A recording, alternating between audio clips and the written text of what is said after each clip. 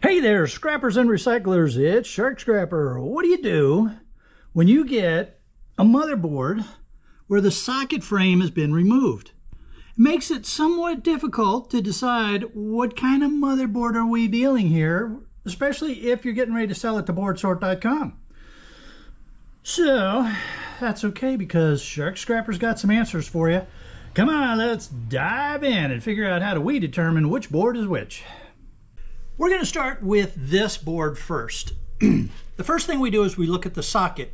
Now, even though the bracket clamp is missing, we can still identify this board with a little bit of sleuthing.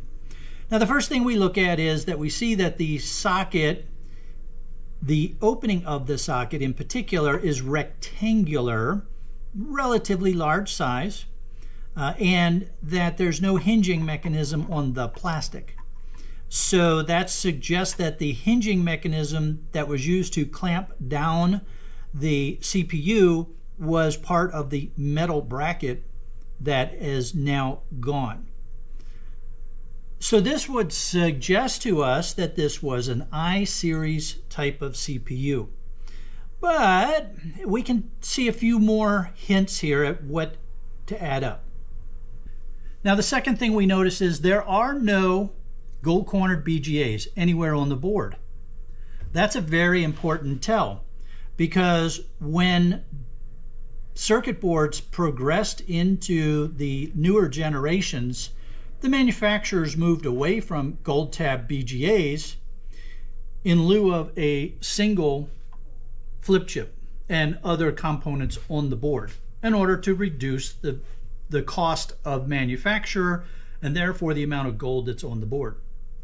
We also see that this board has a slot that was probably for one of these Wi-Fi type Goldfinger cards, suggesting again that it was a newer board.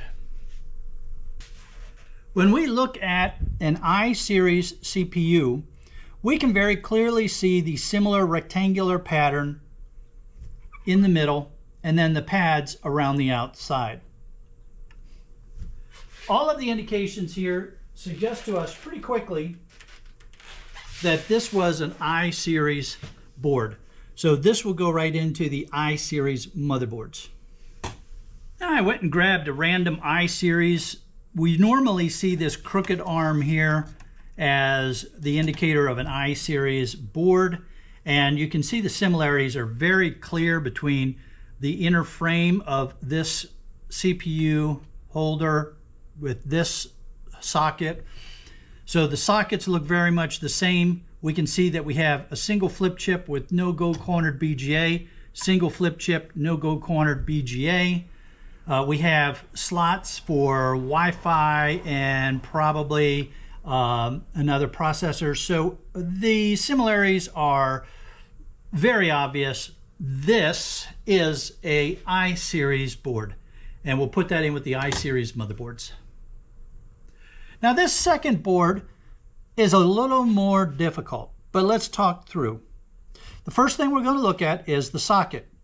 Now we see that this socket appears to be more square than the previous one, a little bit smaller, and we might have a hinge mechanism over here for holding the CPU in place, but we can't tell for sure because it's been damaged, but it sure looks like it might have been that the plastic hinge mechanism held the CPU in place and not the metal frame that's missing. The next thing we look at is the gold-cornered BGA. Now that tells us that this was an older kind of board, not an I-series board.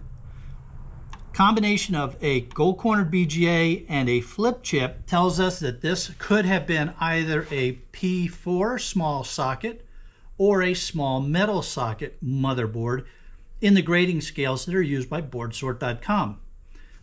Two different types of boards, two different values. It's kind of hard to tell by looking at the slots and sockets here. Although they do look like they have some pretty good gold plating on them. These pins are definitely completely gold plated. when I look in here, you know, it's hard to tell. Are they completely gold-plated or not? Well, let's take a look at comparing this board to the two potential candidates.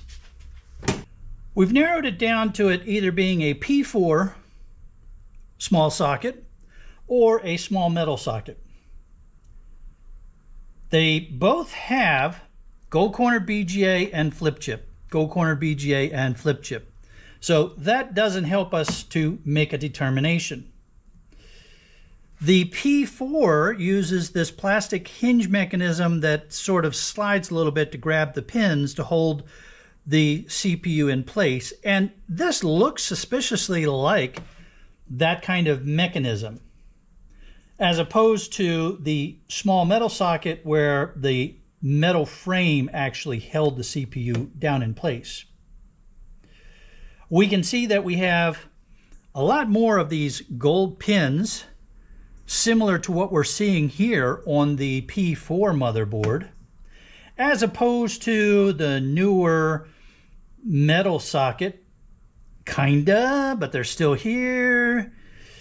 There's no, it's leaning towards a P4 small metal socket, a P4 small socket, which would be plastic. It's really looking like this and this are very much the same. But how do we make a final determination? Well, for that, we're just going to look up the part number. So if I look up Intel desktop board and this number D845GLVA, all right, so when I put in that part number, I get as one of my options the retro web, and it tells me that this is an Intel D845GLVA Villanova. It has all of the specs on the board, which is really interesting if you were going to try to, you know, rehab or fix a board, or you're, you know, vintage collector looking for parts. And it tells you that that socket is a socket 478 MPGA 478. When I click on that link for the socket, it tells me that the families of processors were Intel Celeron, Intel Pentium 4 Willamette, Intel Pentium 4 Prescott, Intel Pentium 4 Northwood. What this is telling me is that this is a P4 motherboard. So you can very easily now, with great confidence, put this in with your P4 small socket motherboards. You know, part of what makes this hobby or business so much fun is when we have to do a little bit of brain work, when we have to use our heads for something other than a hat rack. It always makes for a very interesting time, and I always learn a lot when I do this.